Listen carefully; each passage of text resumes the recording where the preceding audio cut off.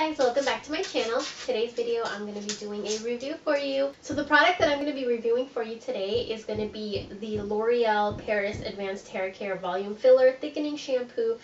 And this is fairly new. I don't know how long it's been out, but I personally have just heard of it a couple months ago and I just decided to give it a try. So I have been trying this out for quite a bit of time where I can give you a accurate review of what I think. So this contains phylloxane, which is supposed to make each strand of your hair thicker.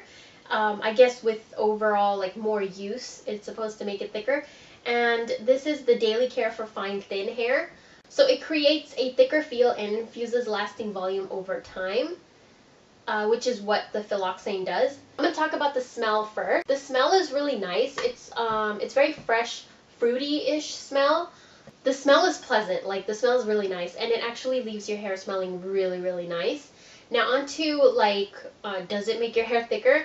No, I did not experience, I didn't see any difference at all with the thickness of my hair, even after using it for 30 days. What I did notice is that it made my hair super soft.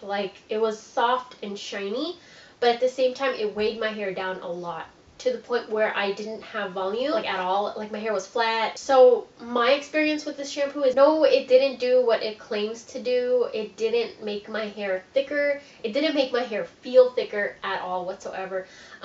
Actually, the Head and Shoulders one that I use all the time makes my hair feel thicker and more voluminous than this one did. The price of this, now this I paid $3.97 at Walmart, so it's very inexpensive. If you want to go give it a try, I think that it's a very affordable price, because you do know that everybody's hair is different, so what works for me might not work for you, and what works for you might not work for me. So the pros is definitely the smell and the super soft texture that it leaves, and also the shine that it leaves in your hair. The cons, for me, it didn't really make my hair thicker or feel thicker or anything, so I was kind of disappointed, and no, I would not be repurchasing this one.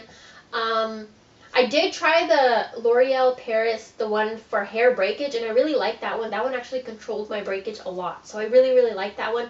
I just don't know why this one didn't work out for me. Maybe it's just my hair type, and it just didn't click. I just wanted to share this with you guys. I wanted to give you guys a quick review, and thank you so much for watching. I hope you guys enjoyed, and I will talk to you guys in my next video. Bye!